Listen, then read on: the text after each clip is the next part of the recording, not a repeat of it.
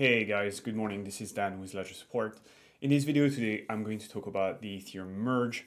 The reason why I chose this topic is because the merge is finally coming. So you guys have a lot of questions on social media about the merge and how that's going to impact Ledger. So I thought I would record this video and answer those most common questions. So because we're getting a lot of questions from you guys about the merge, we decided at Support to write a Ethereum Merge FAQ, which you can find on the Help Center on the Ledger website. Now, in this video, I'm going to cover the TLDR, and then I'll go into each specific questions. So the TLDR is basically the merge will not have a noticeable impact on how you use your Ledger Ethereum account in Ledger Live. You basically will not see a noticeable difference between before the merge and after the merge.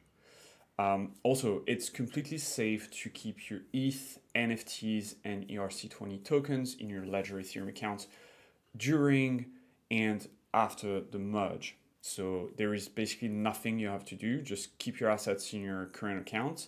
The merge will happen when it happens, and that's it. Nothing will dramatically change.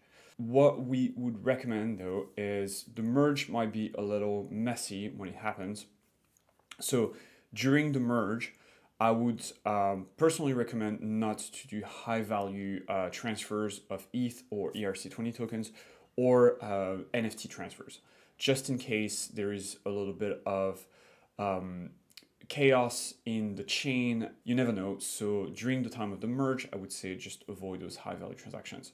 The final point, and this one is the most important, I think important events like the merge will attract a lot of scammers. So people will try to benefit from the confusion to try to gain access to 24-word recovery phrase. Just to be super clear, you don't need your 24-word recovery phrase to do anything related with the merge. We won't ask you for it. Anyone asking you for it should be considered a scammer. So I think you can expect fake emails from scammers asking you to sync your accounts or upgrade your accounts for the merge or transfer your balance to a merge compatible balance or Ethereum account, things like that. This is all scams. Basically, the only thing you have to do is nothing. Just keep your assets in the same Ethereum account and you'll be perfectly okay. But again, those big events, they attract a lot of scams and scammers, so just be careful, all right? Don't share your 24-word recovery phrase with anyone, including Ledger. Let's go deeper into each individual question. The first one being, what is the merge exactly? And so the merge at a very high level is about a change on how new blocks are produced and ordered within the Ethereum blockchain. So the current system is proof of work. After the merge, we are going to retire this system and activate or connect proof of stake. So the merge is basically this change from proof of work to proof of stake. The merge doesn't affect smart contracts directly, it doesn't affect your balances, it's not an airdrop or anything like that. It's just a change of the consensus mechanism at the core of the Ethereum protocol. Another question that we get is, when will the merge happen?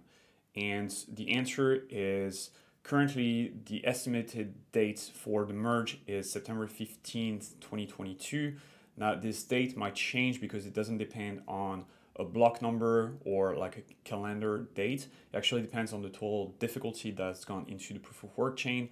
Once we've got enough difficulty that's been, or hash rate that's been going into the chain, then proof of work, it's gonna be turned off and proof of stake will be activated. So yeah, you can use this website here called bordel.wtf, which is an interesting name, to track when the merge is going to happen. Next question is it safe to keep my Ethereum assets inside of my Ledger Ethereum account before, during, and after the merge? The answer is yes, it's completely safe and you won't have to do anything. Just leave your assets there before, during, and after the merge. The merge will happen and this will have absolutely zero effect on your assets. So you don't need to update or sync or transfer or do anything with your accounts. Just leave everything there and don't touch anything. Another question we get is, will I get an ETH2 coin airdrop during or after the merge? The answer is absolutely not. Your ETH balance and ERC20 tokens and NFTs will be exactly the same before, during, and after the merge. There's not going to be an airdrop. This is not how the merge works. Be super careful of scammers that might try to convince you otherwise and try to gain access to 24-word recovery phrase. There is not going to be an airdrop. Another question we get, will the merge make Ethereum cheaper to use? And the answer is, unfortunately, it will not. The merge doesn't affect the gas price issue. If anything, it might make Ethereum even more popular and make the gas price worse. This is just speculation on my part, but definitely the merge is not going to make Ethereum cheaper. It's not designed for that. Another connected question we get is, will the merge make Ethereum faster? The answer is not really. So it is true that block time is going to go from the current 13 seconds on average under the proof of work system to a very regular 12 seconds per block to the merge.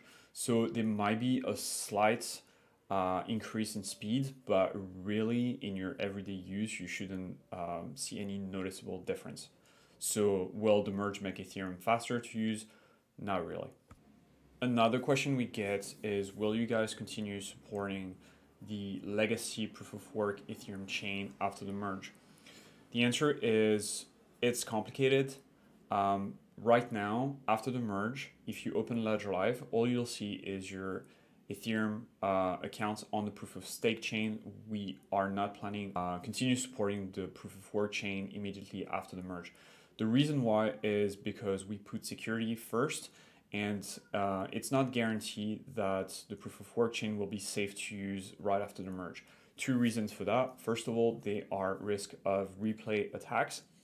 And second of all, it's because if the proof of work chain doesn't attract sufficient hash power, then it might be actually unsafe to use that chain. And at Ledger, we put security first, so we don't want to give users access to an account that might harm their funds and put them in a dangerous situation. So that's the reason why we will not continue supporting the proof of work chain after the merge. Now, we'll continue monitoring the situation. If the proof of work chain in the future becomes safe to use, has enough hash rate and community, then we'll think about putting it back into Ledger Live. But again, immediately after the merge, when you open Ledger Live, what you'll see is your Ethereum accounts on the proof of stake chain, not on the proof of work chain. Next question we're getting, will Ethereum experience downtime during the merge? The answer is no. Ethereum will not stop during the merge. This is one of the reasons why the merge is and has been so difficult to implement. It's because the core developers didn't want the Ethereum network to stop, do the merge, and turn back on. They wanted service to be continuous throughout the merge. So Ethereum will keep running as normal during the merge. However, again, just in case the merge proves a little messy, I would suggest not to do any high value transactions during the merge, just in case you get in situations where some blocks are getting reorganized or there is a little bit of chaos around the merge. So I would wait until the dust settle here and then resume my transactions as normal. Next question we're getting, will I need to update or upgrade or migrate my Ethereum funds before, during, or after the merge? The answer is absolutely not. You don't need to move your assets, and you certainly don't need to use your 24-word recovery phrase to do anything related to the merge. Again, be super careful, guys. I think a lot of scammers will try to take advantage of the confusion to try to trick people into revealing their 24-word phrase. You don't need to move your assets or to use your 24-word recovery phrase with anything related to the merge. Now, on our side, however, two things might happen during the merge or before the merge.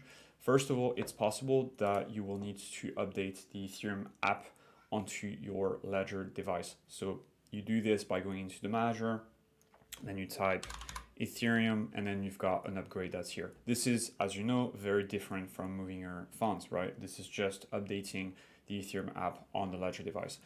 It's also possible that we will ask you guys to update Ledger Live, and if we do, we'll provide safe links to do it. That will be via the normal link on the website. But again, the assets themselves do not need to be moved out of the device.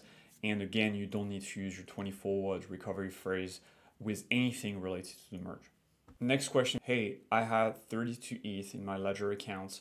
Will I be able to solo stake my ETH through Ledger Live right after the merge? And the answer is no, you won't be able to do it via Ledger Live immediately after the merge. That might be a feature that we support in the future, but this won't be available right after the merge. Now, if you want to use your ETH and do what we call solo staking, it is possible, and that's basically the main advantage of the merge is now you can solo stake instead of going through something like Lido, for example. If you're interested in solo staking your ETH, then you'll have to spin up a validator yourself. There is a very, very good guide and tutorial that's available on the ethereum.org website, and you can see it here on my screen. You can follow those instructions. It's a bit technical, but then you'll be able to use your ETH to solo stake. Another question we get, I am already a solo staker on the Beacon chain. Will I be able to unstake my ETH from the Beacon chain after the merge? The answer is unfortunately no, you won't be able to unstake immediately after the merge. The reason why is because the Ethereum core developers have indicated that it will take one more upgrade after the merge to implement unstaking. And this new upgrades might take like another year after the merge to be implemented in the protocol. So yeah, you won't be able to unstake immediately after the merge, unfortunately. Next question. I have Lido STETH inside my Ledger Ethereum account. What happens to the STETH after the merge? The answer is nothing happens to your STETH.